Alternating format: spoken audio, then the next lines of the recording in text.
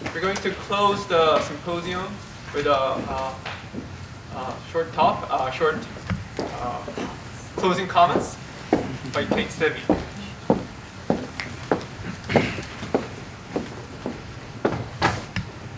You are a tough act to follow.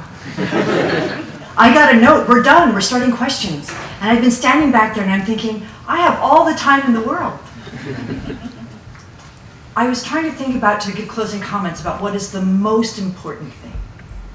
And I started the morning in one of the ACT discussions, listening to students present their work and crosstalk between the students in the room and the researchers in Grenoble, and the input from, I want to say Denis, but it's Dennis? No, it's Denis. Denis.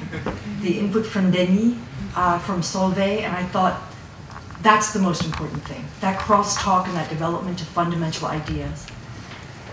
And then I was heading out and I ran into Papillon. And we were talking about the beautiful interactions that are being seeded between the many faculty participating here in the United States and in Grenoble, and how to grow them. And I thought that's the most important thing. Mm-hmm.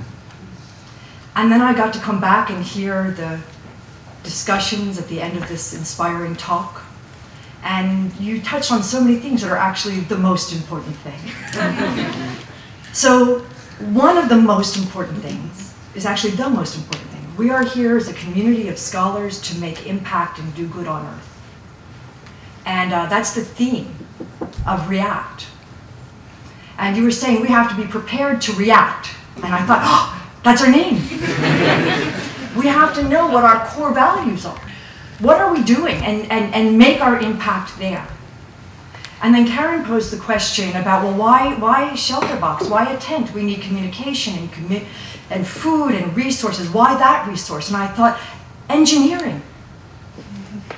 And so this is my real pleasure to call to end this symposium, where you're all doing the most important thing. You are building self-aware individuals among our undergraduates, master's students, doctoral students, and postdocs, and faculty, and our friends in industry, and our friends out in the NGOs. Self-aware individuals who want to make an impact through doing beautiful fundamental work, translating it into application to do good on Earth. And is there any better way to close a symposium and to wish you all an inspired Happy New Year?